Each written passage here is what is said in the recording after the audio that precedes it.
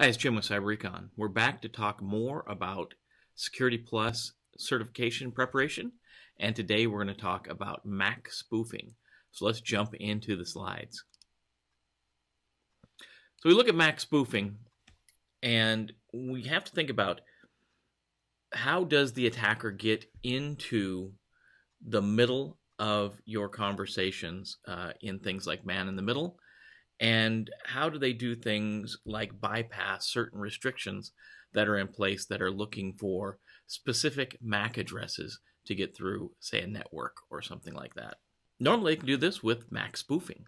So the basics of MAC addresses is a MAC address is a media access control address.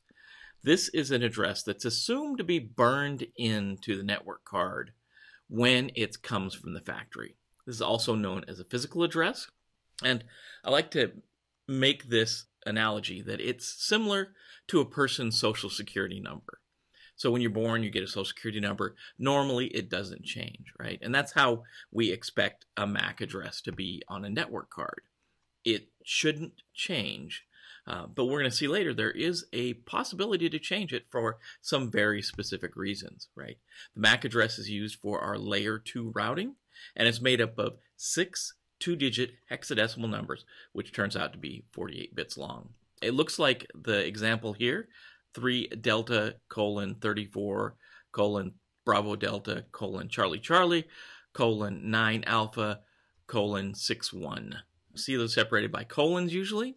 The first half of this, or the first 3 sets of 2 digits, makes up the manufacturer of the network card, and the last half is what makes that card unique. So put together, this should be a unique number, and we shouldn't see this on other network cards, although, as we'll see, they can be changed.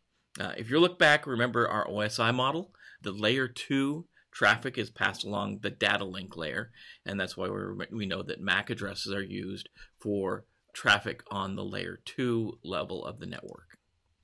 So when we spoof or change our MAC address, we can do it with specific types of software. There's some malicious software that does this, and also some drivers now allow you to do this.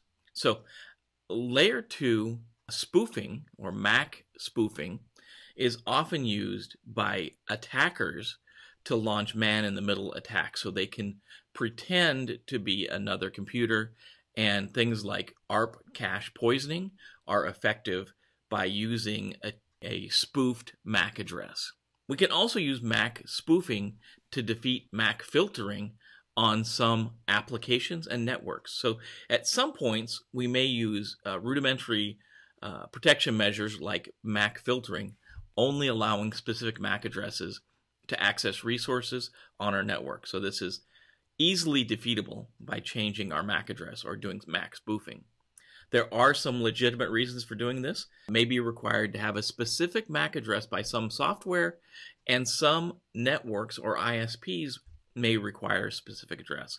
Though there are some legitimate uses for MAC spoofing, but it is a technique that's used by an attacker to bypass filtering technologies and also to launch man-in-the-middle attacks.